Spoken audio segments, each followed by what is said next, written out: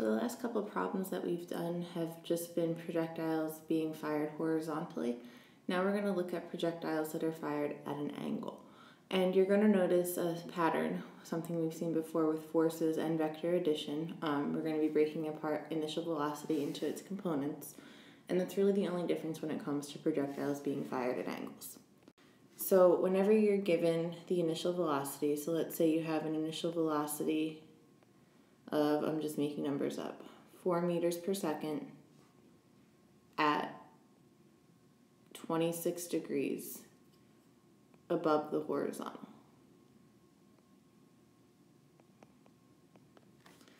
In order to find the x component, the Vix will equal the Vi times the cosine of the angle. So this will be 4 meters per second, cosine 26 degrees equals 3.59, keeps on going, meters per second. And to find the y component, VIY is VI times the sine of the angle. So this would be 4 meters per second times the sine of 26. So sine of 26 times 4 is 1.753, keeps on going, meters per second. So the only real difference when solving any of these problems is you're getting the x and the y components and adding those into your xy chart. To get the x component, you're taking the initial velocity times the cosine of the angle, and to get the y component, you're taking the initial velocity times the sine of the angle. So again, cosine with x, sine with y, this is the same as when we did vector addition, and also the same as when we did forces. So we'll do an example. I'll actually do 2 examples, just solving for projectiles fired at angles, and we should be good to go. Okay, a golf ball is hit at 4.5 meters per second at a 66-degree angle. Find the total time the golf ball is in the air, the maximum height, and the distance the golf ball travels. Your diagram. You want to show the golf ball being hit, reaching a high point, and then going back to the ground. In our x direction, we have, remember, constant velocity. Our y direction, we start out fast, we get slower, come to rest at the top, and then get faster on the way down. Our given find, if you remember, is our xy chart. So x, y. We know that the golf ball is hit at 4.5 meters per second at a 66-degree angle. So the golf ball's initial velocity is in this direction at a 66-degree angle. So your initial x velocity would be equal to the initial velocity times the cosine of the angle. So this is equal to 4.5 meters per second, cosine 66 degrees. The initial in the x is 1.83, keeps on going, meters per second. I usually store that number in my calculator as x, just for convenience. And we'll put this in our xy chart, Vx equals 1.83. Again, you want the whole unrounded number. You don't have to show this work. If you just put those right in your calculator and put these values in the xy chart, that's fine. That's usually what I look for anyway. And then for our V initial y, you're taking 4.5 meters per second times the sine of 66 degrees. And this equals 4.11, keeps on going, meters per second. So I would store that as y in my calculator. So VIY is 4.1, keeps on going, meters per second. We know that the acceleration in the y is free fall acceleration, so a in the y is negative 9.8 meters per second squared.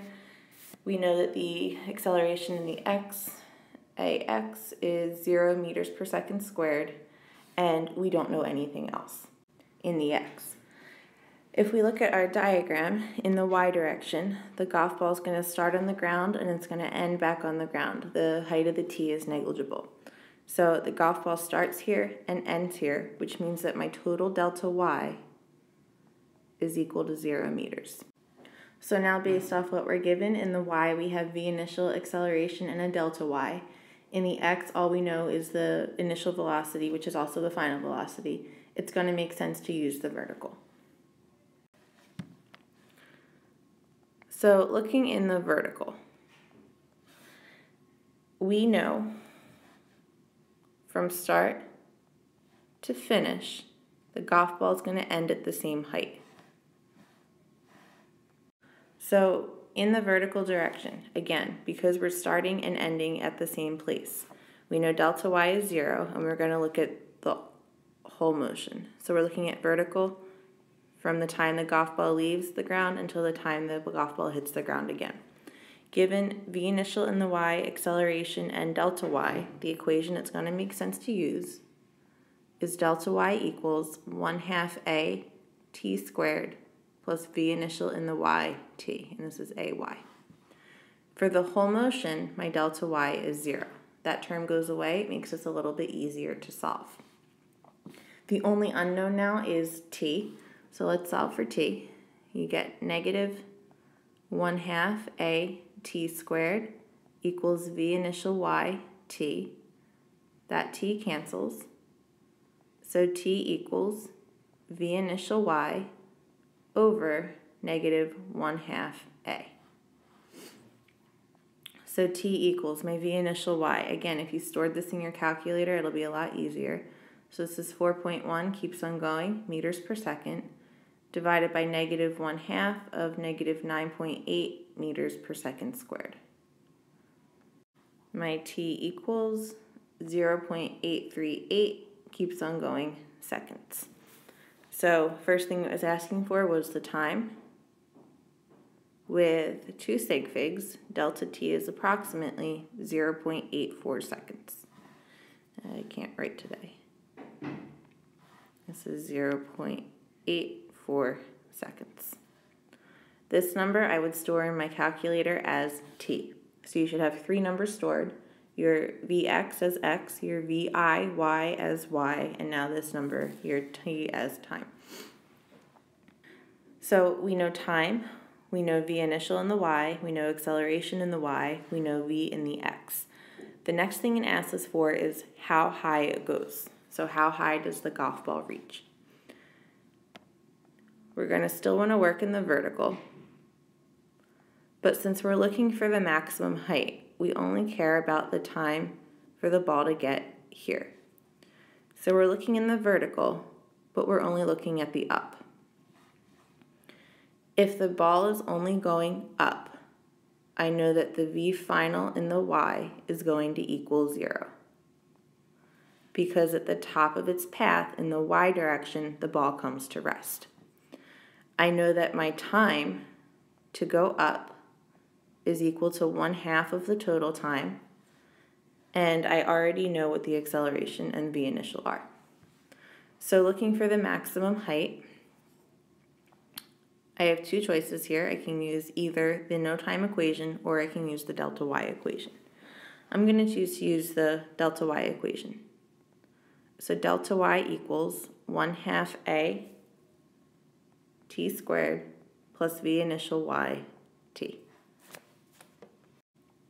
Because we're only looking at up, I need to make sure that my time is 1/2 of the time that I had stored, and I already know the v initial. So delta y equals, we already have all of these numbers, 1/2 times negative 9.8 meters per second squared times 1/2 of the time that we found in part A. So half of that time would be 0.41, keeps on going, seconds squared, plus my v initial, again you should have already stored this in your calculator, 4.11, keeps on going, meters per second, times 0.41, keeps on going, seconds. And again, that 0.41 comes from taking 1/2 of 0.83, unrounded, seconds. So that was 0.41, keeps on going, seconds.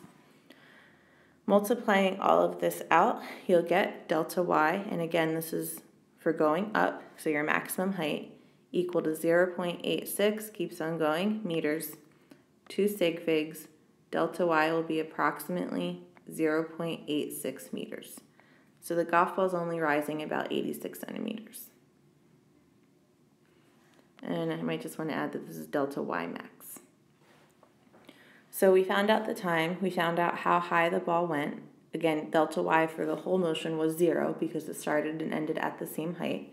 Last thing it's asking for is how far the ball goes. So we're looking for delta x. Only time to go into the horizontal. And the only equation we ever use in the horizontal when dealing with projectile motion is delta x equals vxt. Again, because this is constant velocity. We were given the initial velocity and the angle, so we already know vx, and we found time in part A. So now we just multiply these together. This equals 1.83, keeps on going, seconds. If you stored that, meters per second. If you stored that as x, this is a really easy calculation from your calculator. Times the time, 0.84, keeps on going, seconds. And this should actually be a 3, not a 4. There we go. So multiplying these two together, we get 1.53, keeps on going meters, 2 sig figs. The golf ball goes about 1.5 meters in the x direction.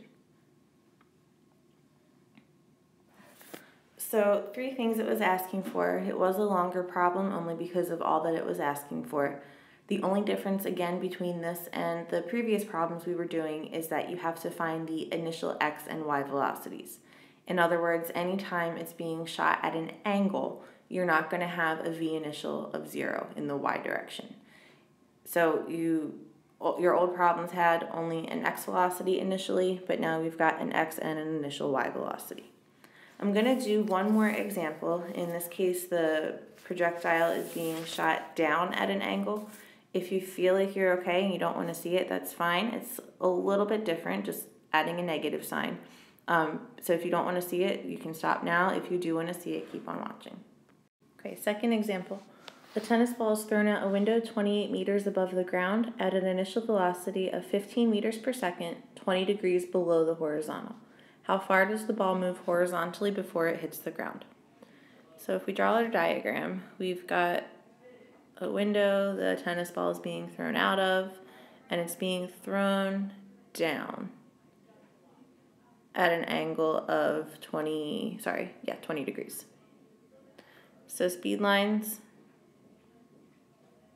are going to look like this, constant in the x, getting faster in the y. XY chart. We know that the delta y is negative 28 meters because the ball is falling down 28 meters. So delta y is negative 28 meters. We know that the initial velocity in the x is just 15 cosine 20 degrees. So Vx is equal to 14.09, keeps on going, meters per second. Again, store that number as x. We know that the initial y velocity, VIY, is just 15 meters per second, sine of 20 degrees. So that's 5.13, keeps on going, meters per second. However, because it's being thrown down, it's being thrown to the right and down, we need to make this negative. So that's where this becomes a little bit different. So you need to recognize based on the direction, left, right, up, down, what's positive and what's negative in terms of the x and y velocity. The way I drew my diagram, it's moving to the right, that's why x is positive, but it tells us that it's being thrown below the horizontal, which means that my y has to be negative. Everything else after that little negative sign that we add in is the same. So our acceleration in the y is still in free fall, so negative 9.8 meters per second squared, and the acceleration in the x is still 0 meters per second squared. We're looking for how far the ball moves horizontally before it hits the ground, so what we're looking for is delta x. Given the delta y, the initial velocity, and the acceleration, it's going to make sense to work in the vertical first, because given those 3 things, I can find time. So using our delta y equals 1/2 ay delta t squared plus v initial y delta t, we can figure out what time is. We know delta y, we know a, we know v initial y, so this becomes quadratic. So 1/2 AY t squared plus V initial y t minus delta y equals 0. 1/2 of negative 9.8 meters per second squared t squared plus my negative 5.13 keeps on going meters per second t minus a negative 28 meters equals 0. Cleaning this up a little bit, we get negative 4.9 meters per second squared t squared minus 5.13 keeps on going meters per second t plus 28 meters equals 0. You should still have the quadratic formula program in your calculator. So this is your A, this is your B, and this is your C. Putting that into the calculator, the only answer that's going to make sense is t equaling 1.92 keeps on going seconds. So one note about storing these numbers.